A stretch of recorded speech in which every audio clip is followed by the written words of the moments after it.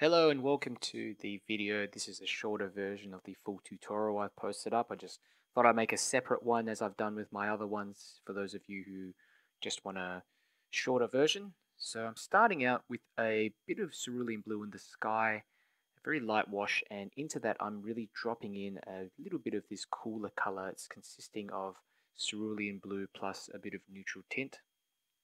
And that's just to get in some clouds as so. I'm using a smaller brush as well to drop in those clouds. And what I'm doing now is that I'm just getting these little mountains in the background. This is a little church country scene. And there are some mountains in the distance, using a spray bottle also just to soften areas as well, keep things wet. And the main thing is just to cut around the church here in the center. And for that, I'm just using a small calligraphy brush.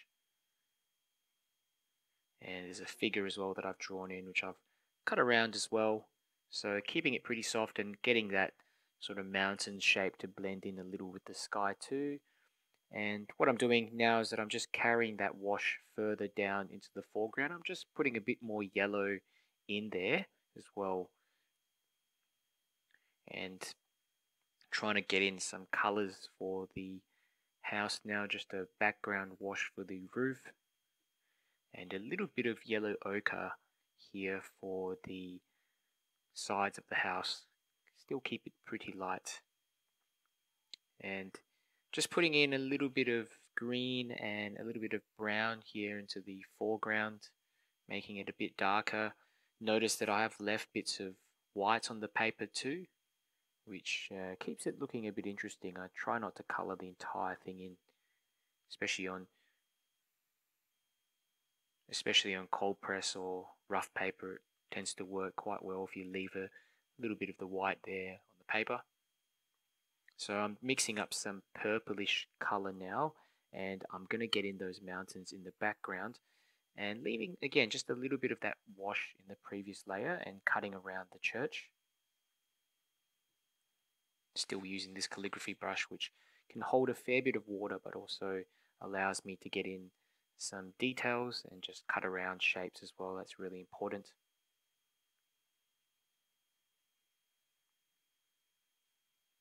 Giving that a quick dry off.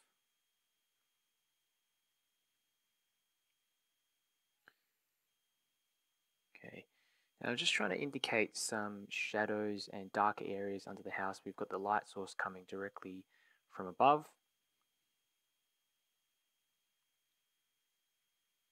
to the left, and we're just putting some detailing on the church now, just some shadows under the roofs and also the windows.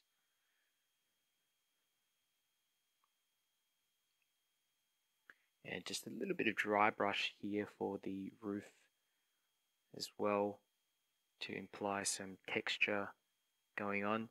If I'd done it again, I probably would have made it a little lighter than the color now. But it does need to be darker than the actual bottom of the building.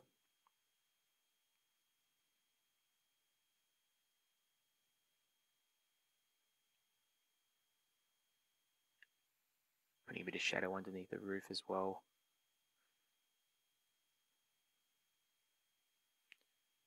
Okay, so what I'm doing here is that I'm just trying to add some trees behind the church and just some smaller trees on the right and left hand side as well.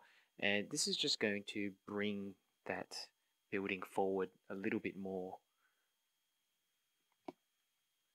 Make those colors on the building pop when you've got a contrast between those dark trees in the background and the lighter colors on the roof and the sides of the building. Put in some smaller details here. I've put in a shrub and indications of a fence. Really just doing little bits and pieces now and putting in the figures. So adding some cooler colors on as well. There's a dog and a little child there that I've indicated.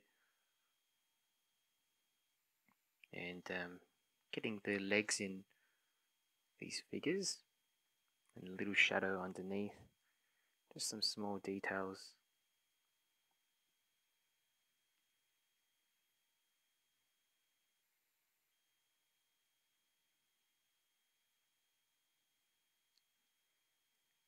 Adding some little directional lines on the ground as well, just to increase that sense of perspective and depth in the painting.